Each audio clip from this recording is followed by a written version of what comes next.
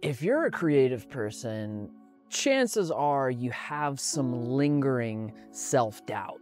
We can really get into these cycles of not feeling good enough. Maybe we have a good stretch where we're productive and we're proud of our artwork, we're proud of our job performance, we're really flying high, but sometimes it cycles all the way back to feeling like, are we really making any progress? Maybe we're not even really all that good at what we do. And although this seems to be like a really natural thing, it's the life cycle of being an artist, it's also a sign of some deeper work that we may need to do on ourselves. Yo, what's up? My name is Roger, and I create content for creative people and artists to empower them to sustain their creative and artistic expression, to sustain the life of a creative person. And a lot of us creative people will end up self-sabotaging. We'll end up getting in this great cycle, but then the roller coaster dips down and sometimes we never recover from it. Sometimes we end up feeling like, I'm not doing this anymore. But really the underlying cause or the root cause to most of our feelings of not being good enough come from a deep worthiness wound that stemmed from childhood, that stemmed from some trauma that we experienced while we were growing up. And that root cause of that trauma, it's beneath the surface, but what ends up growing from it is unconscious fear. It's a finicky ego. It's self-esteem issues. It's feeling of unworthiness and feelings of not being good enough, especially in our creative expression, our outlets. Maybe we're not getting the response that we want. Boom, we're triggered. We're not good enough. I mean, this also affects us maybe in our personal lives. When we go out there and we ask someone out and they reject us, boom, triggered. We're not good enough. We're not attractive enough. If our boss gives a promotion to somebody, doesn't give it to us, boom, we're not good enough. It's so easy to get triggered and to look for those ways that we're not good enough when we have this root underneath the surface. It's like a weed in our garden that we need to pull out from the root. But the first thing that we need to do is find the weed. We need to find where it is in our garden. But most of us are actually doing the opposite. We're actually looking externally. We're looking for ways to prove ourselves wrong. We're looking for things externally that are gonna prove to us that we don't have a weed in our garden. No, look at all this cool stuff I have going on. Look at all this, look at all this. See, I am good enough. See, I am good enough. We're trying to prove to other people and to ourselves that we are good enough. And a lot of times what us artists and creative people do to mask it all is to be overproductive, to be as productive as possible so that we are laser focused and tunnel visioned on not thinking about the weed in our garden. If it's out of sight, it's out of mind. Instead, what we focus on is being productive. But where does that end up? Right back into this cycle of burning out and feeling like we're not doing enough, like we're not good enough.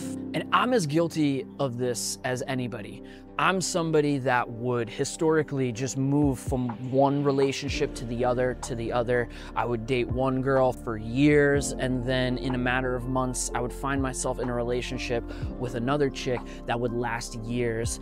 I was a serial monogamous, going from person to person to person. And the reason I was doing that was because when I was in a relationship, I had someone proving to me that I was good enough. I had validation source. However, the minute that chick would start doing something on her own, boom, I would get triggered. I would start realizing, wow, she doesn't want to spend time with me. Maybe I'm not actually good enough. It was so easy to get triggered because what I ended up creating for myself was a codependent relationship.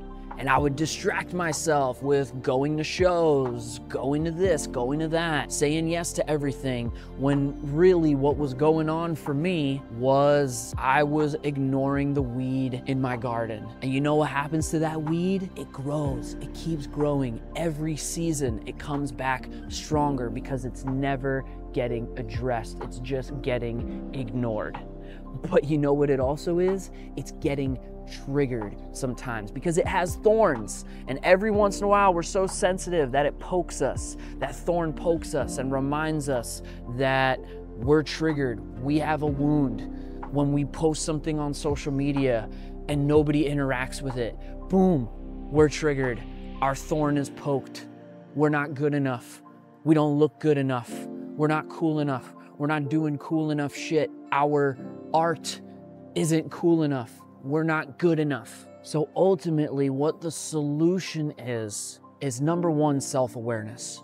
We have to recognize that if we have these behavior patterns, if we're getting triggered by these types of things, it's not a surface level thing.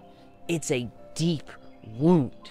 And we need to ask ourselves, where is it coming from? For me personally, I had a mother that was pushing me all the time to get better and better grades. Even though I wasn't a good student, I couldn't focus. I had my imagination running wild. I was not good at reading comprehension. They put me in elementary school, they would put me in a class with Spanish-speaking kids, ESL kids, English as a second language. I was with those kids in elementary school because I was so poor at reading comprehension. Spoiler alert, I don't speak Spanish. And shout out to those kids, by the way, because those kids actually helped me a lot. Those kids they recognized my struggles, and those kids in that class actually really helped me with my comprehension skills. But anyway, having a mother that was telling me that the things I was doing was not good enough developed an inner parent, an inner dialogue where things that I was doing was not good enough in my adult life. Even moving out from my mom, not really talking to my mom, being on my own here, I still have that voice that will come around and tell me that what I'm doing is not good enough. And once I had that self-awareness, now it's time to start doing the work. Now it's time to start putting our gardening gloves on, going out in our garden and seeing, where the fuck is this weed? Where is this thing that I've been ignoring? And you know what? It's gonna be pretty big. It's gonna look like one of these plants. It's gonna be a big weed because it's been in your life for the entirety of your life. So it's gonna be something that we might need to bring some tools. We might need to bring some a hacksaw, some clippers, some shears. We need to bring things that are gonna help us address this issue. And for me, I was going about it. Number one, my best tool was meditation. Meditation, affirmations, self-help books, and therapy. Things that were telling me that I was worthy because I was starting to do the work. And I wasn't just saying affirmations like, I'm good enough, I'm good enough, I'm good enough. I was actually looking at what I was doing from day to day, being a good person, walking a positive path, trying to spread my knowledge to help other people, taking time out of my day to go to a park and talk to myself about the things that I've learned to try to help you. Like, these are the things that are telling me that I'm doing something good here. I'm valuable on this planet. I'm giving back. Volunteering is also a really great way to find purpose for yourself and to really grasp the fact that you're fucking worthy. If you're an artist on this planet, we need you. If you're a creative person on this planet, we need you. You think outside the box. You can feel when something's off. You're intuitive. You know how to get your emotions in here into something out there, whether it's painting, music, poetry, writing, whatever it is. Those are the things that we need.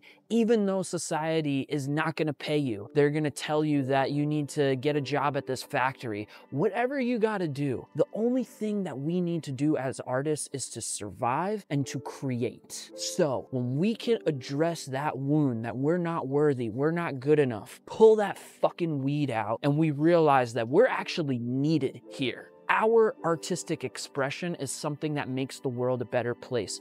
Our presence is making the world a better place. When we can really grasp that concept and start doing the work, we will be more confident in ourselves as a person and more confident in ourselves as an artist. And that's the point, man, because this unconscious fear and this worry and getting triggered from this and getting triggered from that, it's all things that will culminate in self-sabotage. I've done it to myself. I've seen it in tons of other creators too. They'll try to do this, they'll get all this momentum, but if they don't get the results that they are expecting or hoping for or wishing for, then they burn out. They realize it's not good enough. I'm not good enough.